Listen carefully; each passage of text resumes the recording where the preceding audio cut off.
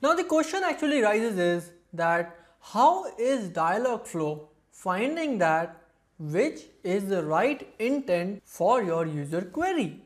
We need to understand, right? I just said that it will find the right intent and according to that intent it will give the answer. But how is it classifying? How is it actually finding out that this intent is the right intent according to the user query that has come up? And that is defined with the help of training phrases. So training phrases, what are training phrases? You open up Dialogflow, you go to intents and you will see something called training phrases. And what are these training phrases? Training phrases simply means that what are users gonna say to get that action done, to have that answer. What do they normally say in their lifestyle to get that answer? What do they say in a human language format? What do they say in a natural language format to get that one answer? What are the different questions? You have to put up all those different questions in training phrases one by one. So what are training phrases? Training phrases are keywords and phrases that match your user queries or messages. What are they gonna type actually? These phrases are just like how humans speak with each other. So these could be just normal sentences. You just need to enter them up there and you'll start seeing the magic of Dialogflow. What actually happens is when an end user expression, when a user message actually resembles one of these training phrases, Dialogflow matches that intent. So this is how Dialogflow is actually finding out which intent's answer do I have to give. It is through training phrases. It matches the training phrases. If your training phrase resembles the user message, it is gonna go for your training phrase, it will show that answer. Now one point I really feel that you need to remember here is that the user query is matched with training phrase, not with the name of intent. Your name of intent could be simply anything. There it has got nothing to do with the matching part. It is not your keyword, it is not that training phrase which the user message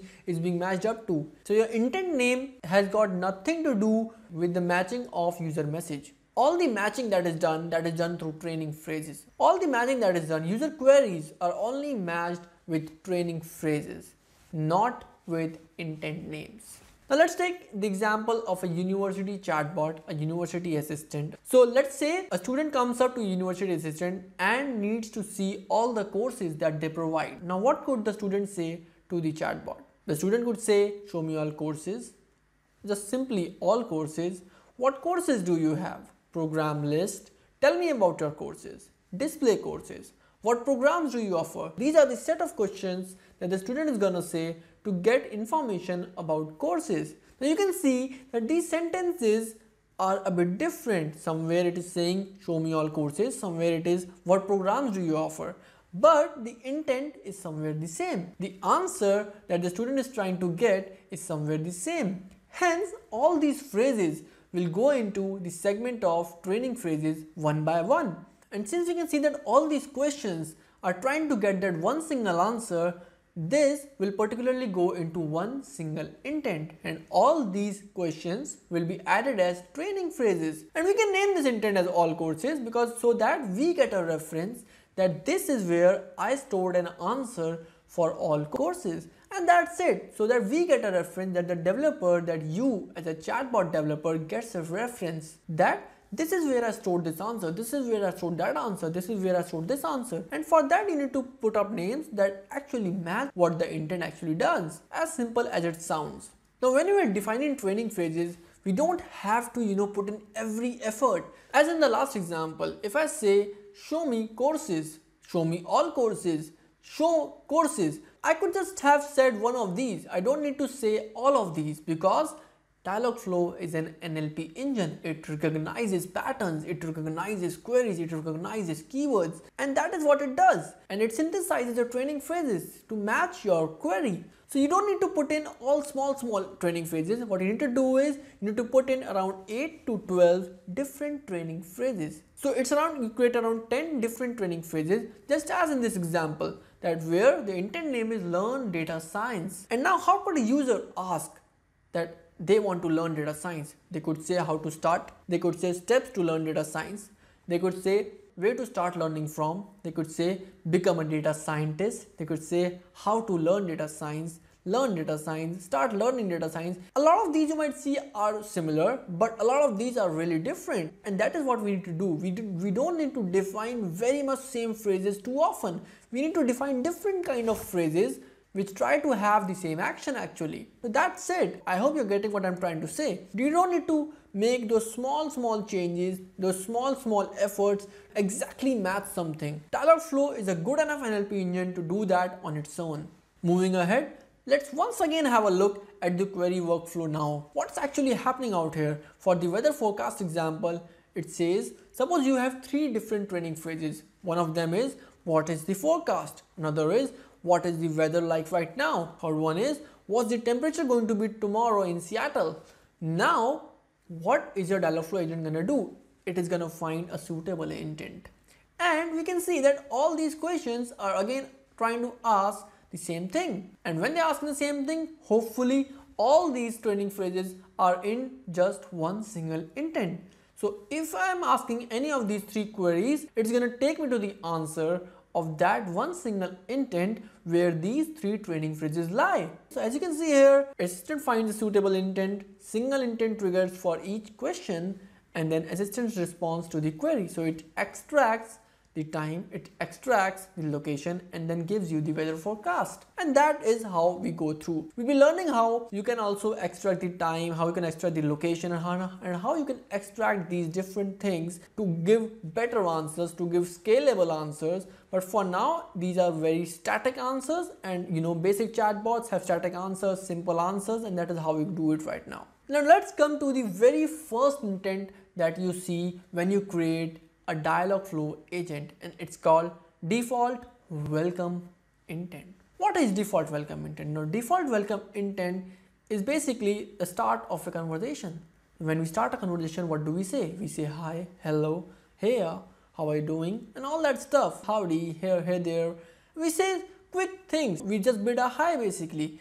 And so in this intent, the training phrases are in this format. They're already there. They are pre-made by Dialogflow itself. You just go in there and you'll see all these training phrases up there. And you can answer whatever you want to start the conversation with. So now what happens here is this first welcome intent can be triggered in 2 manners. The first one is by saying any of these training phrases. The another manner is by invoking the welcome event. Now what is an event? We'll be covering this in the further lectures. But to give you a gist, an event is something where you won't require a training phrase to trigger an intent. For suppose, event is start of a conversation. Now when I'm starting this conversation, I need not necessarily say hi, but I need to have something from the assistant where it starts the conversation. So in sense, an event is provoked called welcome, where now the first message is coming from the bot itself. It is not going in from my side, and that is how you can invoke the default welcome intent. The another intent that you already have there is default fallback intent. So your default fallback intent is triggered when the user query doesn't match any of the other intents. So suppose you have around 40 to 50 intents that are matched according to their actions, but the user says something that is not matching any of the training phrases in any of the other intents. So now what will happen is the answer from default fallback intent will be triggered if your default fallback intent is switched on. As you can see, there is a switch button on the top also. And Dialogflow gives you some options, predefined. So Dialogflow has already put up some of the answers that are triggered when a default fallback intent is triggered actually. And these answers, as you can see, are something like, I didn't get that, can you say it again? I missed what you said. What was that? Sorry, could you say that again? Something like which actually tells the user that the bot was not able to understand the user expression. So this is very simple, that default fallback intent is matched when your agent doesn't recognize an end user expression. So now you can define, basically you can have some funky, some casual, some very good, some professional type of fallback answers, so that the user doesn't feel too bad about their bot not answering that thing. So yes, these are 2 basic intents that you get with your Dialogflow assistant, and then onwards you go and create your own intents. The next is follow-up intents. Now let's consider a haul of intents. Suppose there were 50 intents in one haul. And now when I'm calling out some training phrase, one intent is particularly triggered. I'm calling out some training phrase, one intent comes up. I'm calling out another training phrase, another intent comes up. But now what I do is basically inside that haul, I put 5 intents inside a cabin. And now these 5 intents are logged in. And now this cabin has a gatekeeper that is one intent. So now 44 intents are roaming around freely. One intent is gatekeeping 5 intents, and those 5 intents are in shelter of this one intent. If you can access this one intent, you can access these 5 intents. So hopefully, I hope you understand what I'm trying to say. There are some intents that we need to invoke after we invoke some particular intent. For suppose you're going to buy groceries. So now suppose you have an intent on products. So I say that I want this jam, what is the pricing? And now once this intent is provoked, the answer comes up is for sure, which size would you want? So now a follow-up intent is only matched when the parent intent is matched in the previous conversation turn. Now to access a follow-up intent, I need to first trigger a parent intent. Only then I can access a follow-up intent. That's the rule out there. You can also create multiple levels of nested follow-up intent. Now what does that mean is that one follow-up intent can again have another follow-up intent, and then that follow-up intent can also have another follow-up intent. In that manner, things become nested and things reside one into another. Again, nothing is matched with the intent name. Everything is being matched with a training phrase. So suppose if I say first the training phrase of a parent intent, I'll get an answer. And now after this, if I say the training phrase of the follow-up intent, only then I'll get the answer of a follow-up intent. Also, I mean to say is, there is a training phrase to follow-up intent, and if I directly come to the assistant and say the training phrase that is in the follow-up intent, I won't get an answer. And that is quite simple because I had to invoke the parent intent. So again, the step is very simple. I first invoke a parent intent and then I have access to invoke the follow-up intent as I say the training phrase. So let's take this example of follow-up intent and parent intents. So Dialogflow provides you many pre-made follow-up intents also. Suppose there is a follow-up intent on yes, no, cancel and all that. Because if I just jump onto an assistant and say yes, I would like to have an answer something like your order is done. Obviously, I need to choose something first and then it has to ask me that would you like to go ahead with this order? Then it will come a yes and a no out there, and then I'll click on a yes, which is a part of a follow-up intent, and then it will say your order is done. And that is the right manner, that is the right way. I hope you're getting now what are follow-up intents. So let's suppose for this example, while booking an appointment with an hairstylist, the intent name was appointment, the training phrase was hello. Now you can see very clearly that the intent name just specifies that what is this intent trying to do. That intent is trying to book an appointment. It is a start of booking an appointment, but the training phrase is just hello, and that's completely fine because user expression is matched with training phrases, not with intent names. So now what happens here is the user comes up and says hello. The intent response is would you like to make an appointment? So now as the user sees would you like to make an appointment, and if the user says a yes, appointment yes named intent is triggered.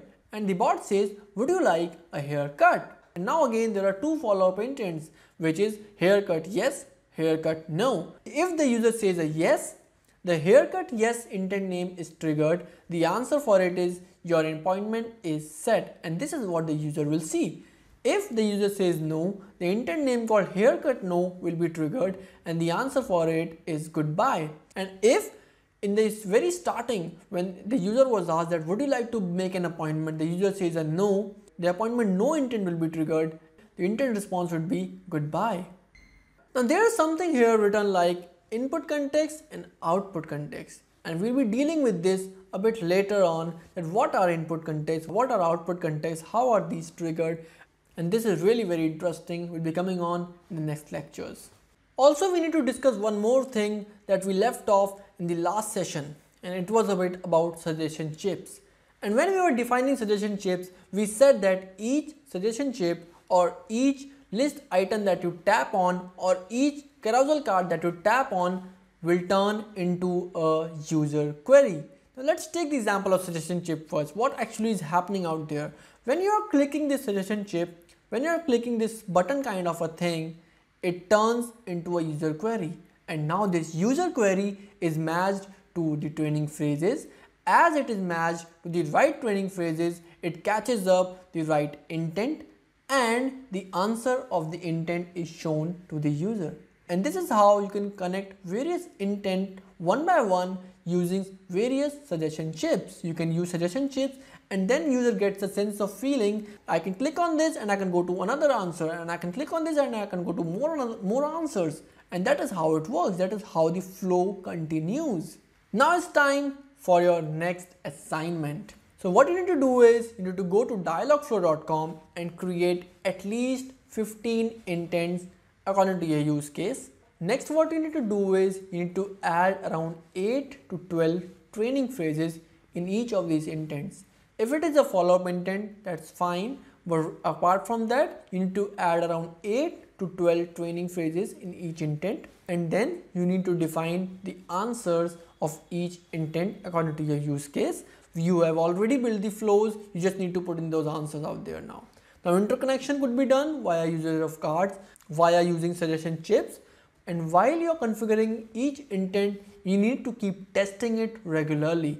And you can see on the right hand side, there's a try it now column in Dialogflow where you can regularly test your intents. Make sure you're making your answers in Google Assistant response part of the responses.